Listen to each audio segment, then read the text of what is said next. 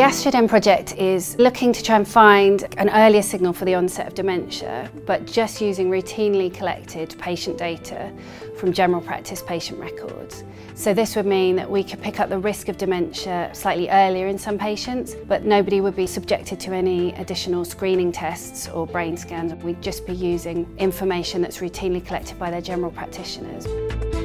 In the case of the dementia analysis, you're trying to make a diagnosis. You're trying to classify one type of patient from another type of patient on the basis of the data that you've got. So an analogy would be when we do big surveys of the universe, we collect lots of data from lots of different telescopes, and they give us different pictures of different sorts of galaxies. So you see galaxies with different colours.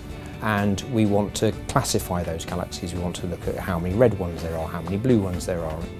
So we use the statistical techniques in astronomy to classify the different types of galaxies, and those same sorts of techniques can be used to classify different types of patients. So a galaxy is analogous to a patient.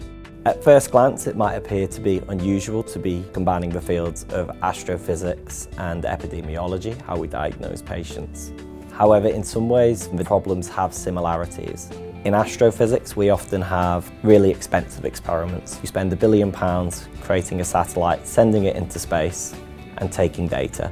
You can only look at objects for a short space of time, and you might not get to look at those objects again. Often, the satellites can have mechanical noise or electrical noise, and there's also other confounding sources which can confuse your result. Similarly, in electronic healthcare records, not every patient who has a condition actually receives a diagnosis. Not every patient who has a diagnosis actually has the condition.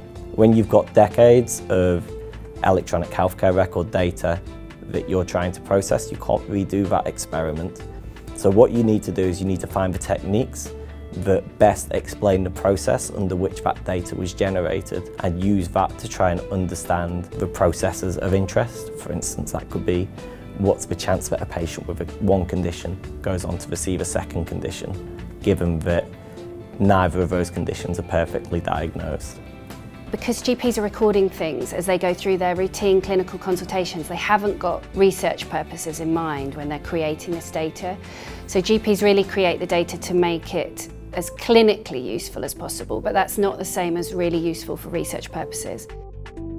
Sometimes people are missing a code for their condition, and astrophysicists work really well with data that's noisy and there's lots of errors in it.